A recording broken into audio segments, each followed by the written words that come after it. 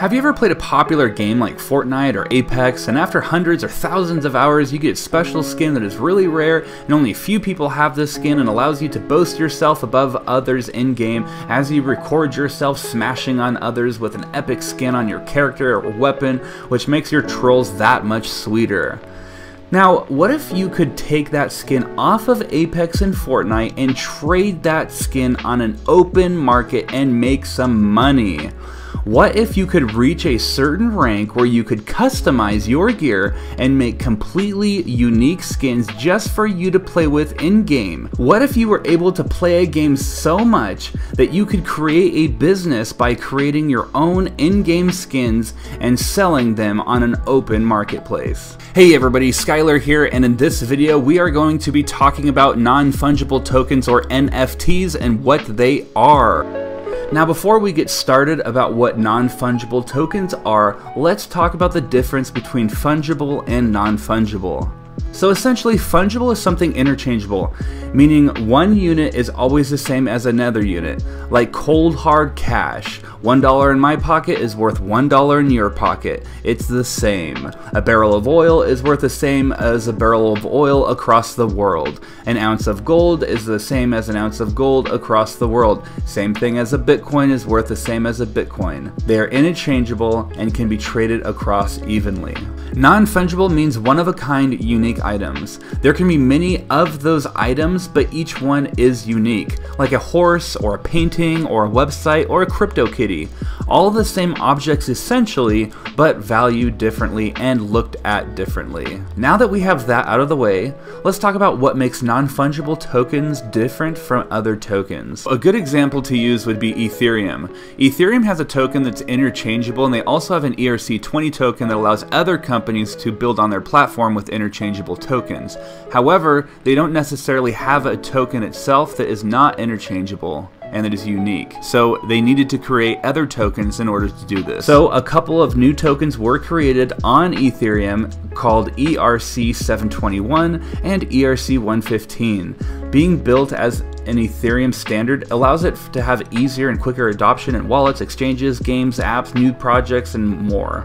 The ERC721 was created by CEO of Engine Token back in June of 2017 by Dieter Shirley, who among other things was the co-creator of CryptoKitties. It was created to have a cryptocurrency that was unique, and that there was only one unit in every ERC721 created, and it's attached to a specific item forever. The first use case was CryptoKitties, where people could create and breed digital cats that each looked unique. One of those CryptoKitties was sold for 253 Ethereum, or around $110,000 at the time. The drawbacks to this, though, is it is expensive and it takes a very long time to do a transaction, and it does bog down the Ethereum network. The ERC1155 token was also created in 2017, which expanded on the ERC721 and the ERC20 token, and it allowed for fungible and non-fungible tokens to work on the same chain.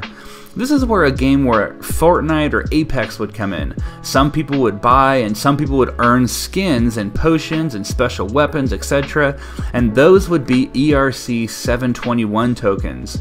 But you may want to buy some of those tokens with in-game gold, and that in-game gold might be ERC1155. You would need to use both of them in unison in a situation like that.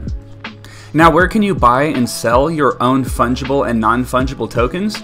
Well, there are many answers to that question, but some of the largest marketplaces are places like Engine. Not the largest, but since they are the creators of NFTs, I thought I would mention them first. This marketplace may have actually been the very first Ethereum-based NFT marketplace to go online. Rarible offers minting and marketplace services for NFTs. The marketplace has its own governance token called Rari. The interface allows users to set royalties, meaning that they can receive shares from every transfer of ownership, and offers tutorials to help its users. Super Rare is an NFT marketplace that deals with unique digital artwork. Its interface is simple, it has social profiles, a mobile app, live auctions, and extended payment options. Decentraland. Now, this is a place in my inner child's mind eye I see turning into a Ready Player One type situation, and I cannot wait until this technology advances. It's a marketplace that provides in-game items and plots that can give people permission to add or edit that item, and includes record of location, owner, content description, and access control. Decentraland holds its own smart contracts controlled by its own native token called Mana, which has a governance built in.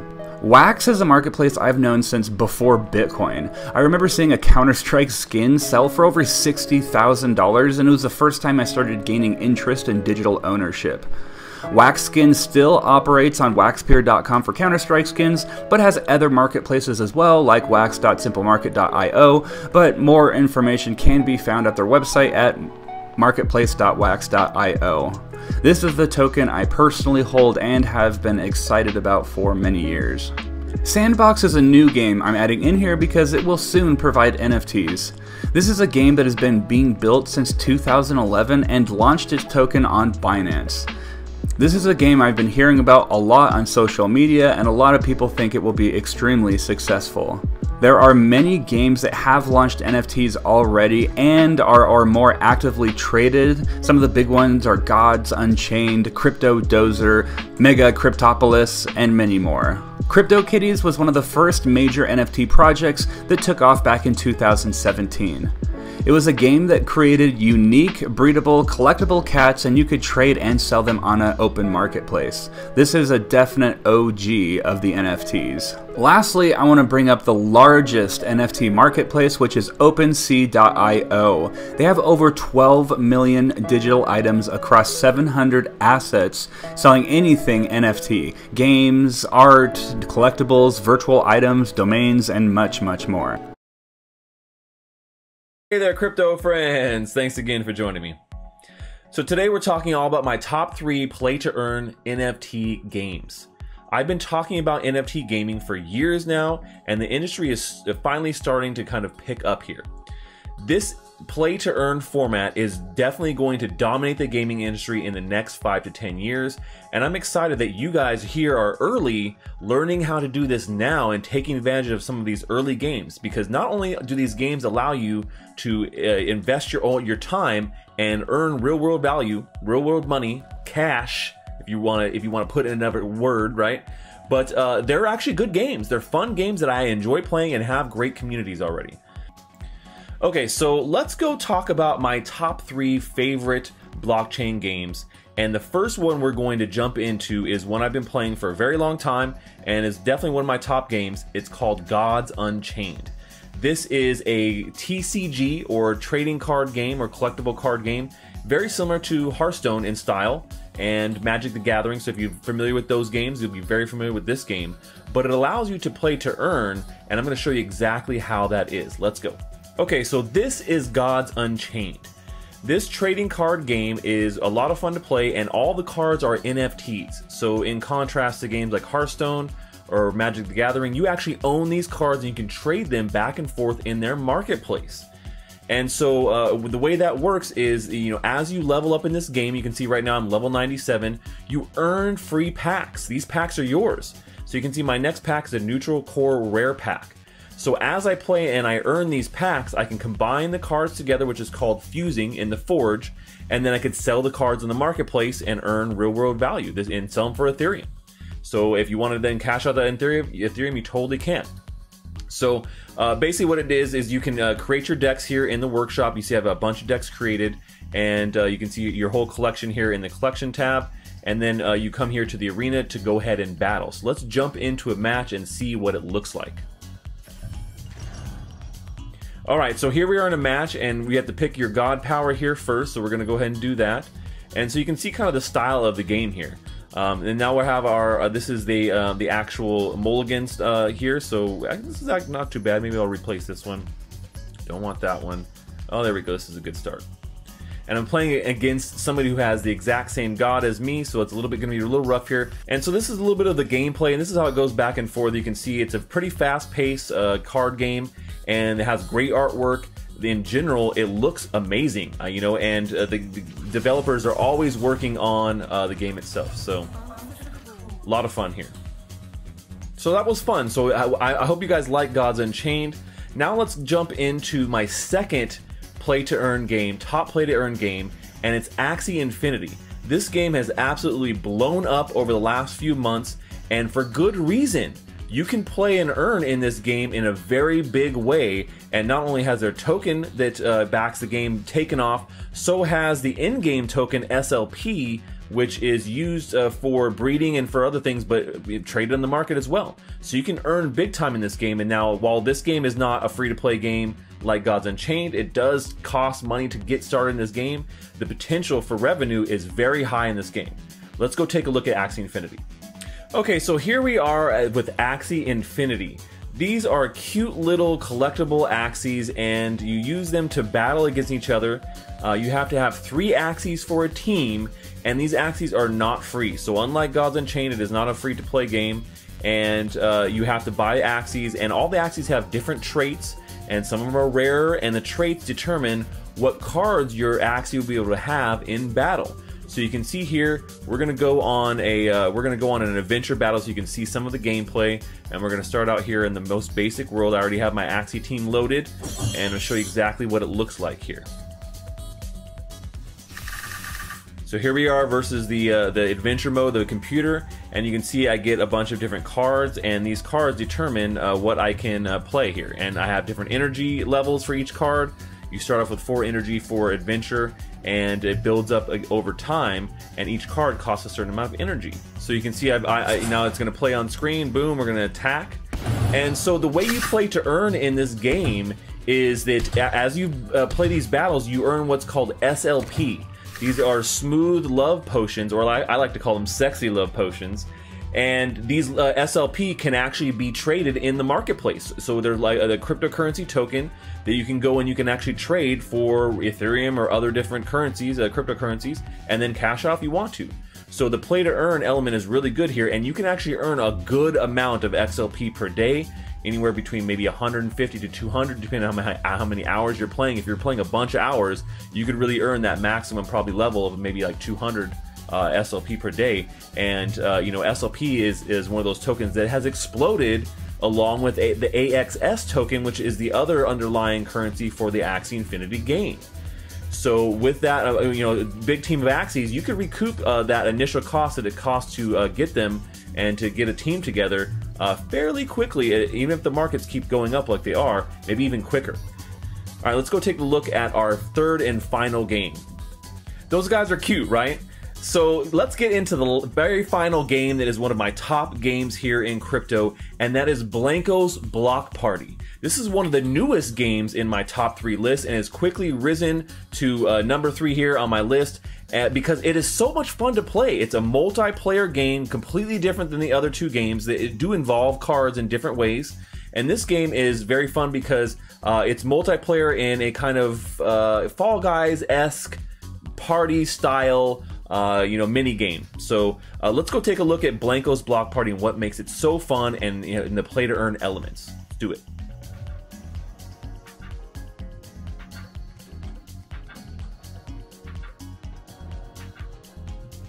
Alright, so here we are in Blanco's Block Party, and these are Blancos. You can see my Blanco here right in front, and a bunch of other people here who are just getting going in the junction.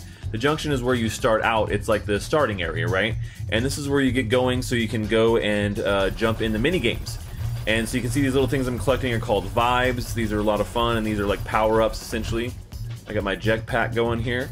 And you can see the whole world from up here, which is pretty cool. It's very diverse. This starter area is like you can go explore. There's all kinds of things going on. There's, you know, different NPCs. And then these are the main hubs right here. So these holes or portals are how you jump into the parties. And so the parties are how you earn XP and level your character up, and how you actually also play to earn. Because what you do is you level your character up, and as you're leveling up, there's actually a thing called the Party Pass. And the Party Pass allows you to earn these really cool items like wearables for your character or new blankos themselves, which you could then sell in the marketplace for real world value. Once again, you're playing to earn. Now this is the newest of my top play to earn games, and it hasn't been out as long as the others, so they're still getting going on some of the marketplace features.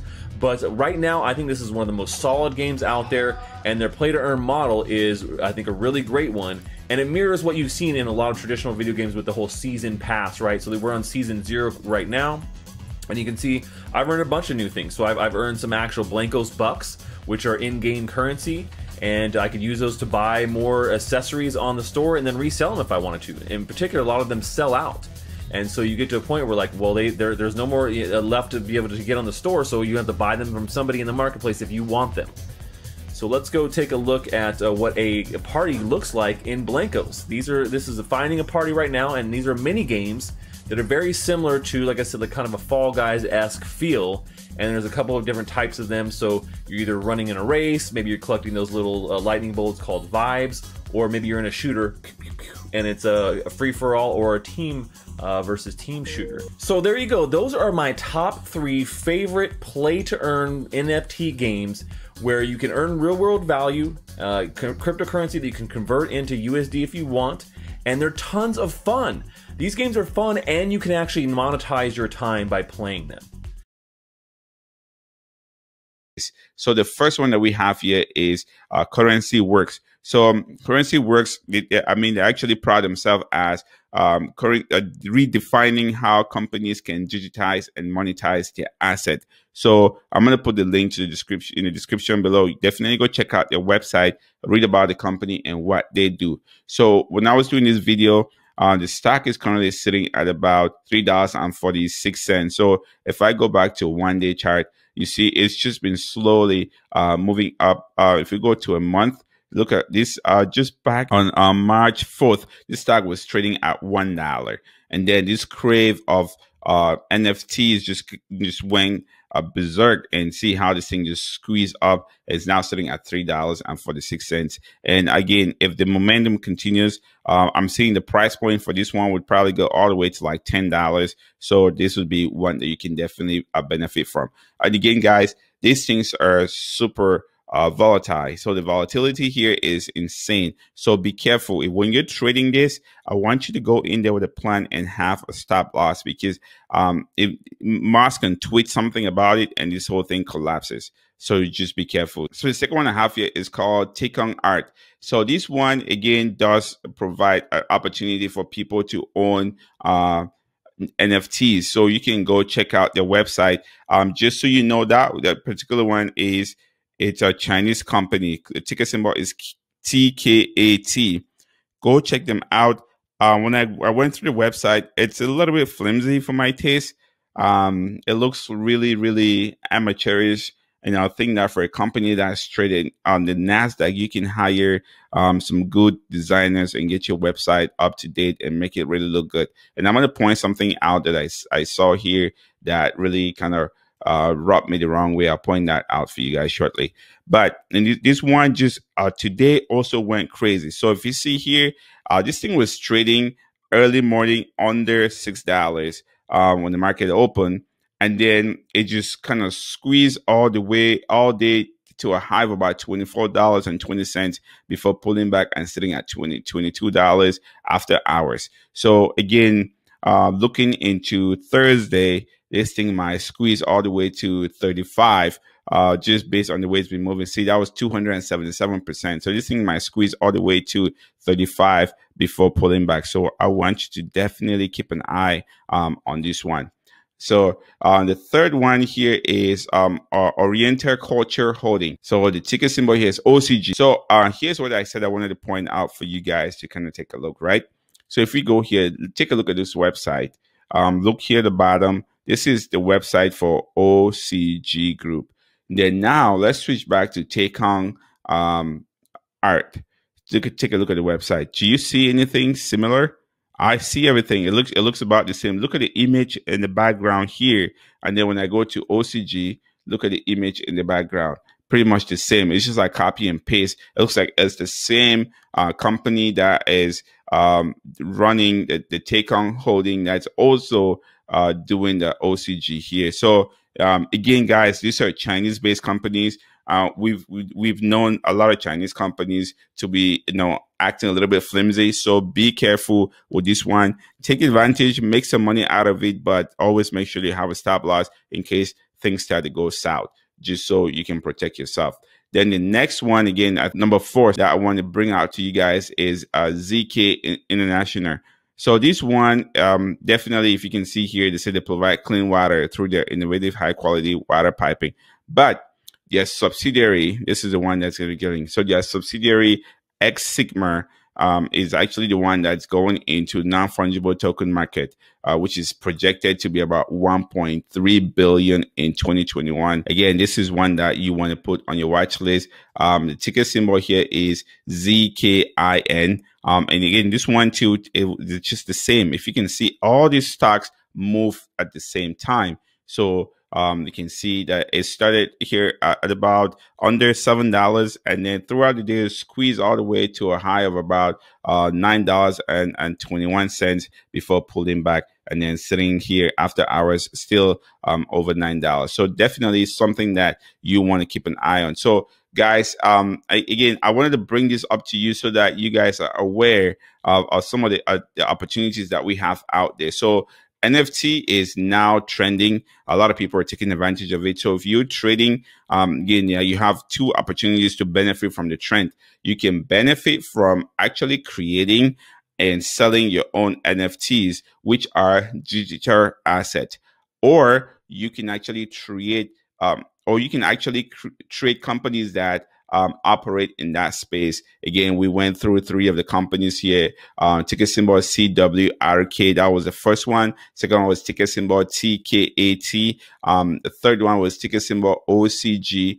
And then the last one here was ticker symbol ZKIN.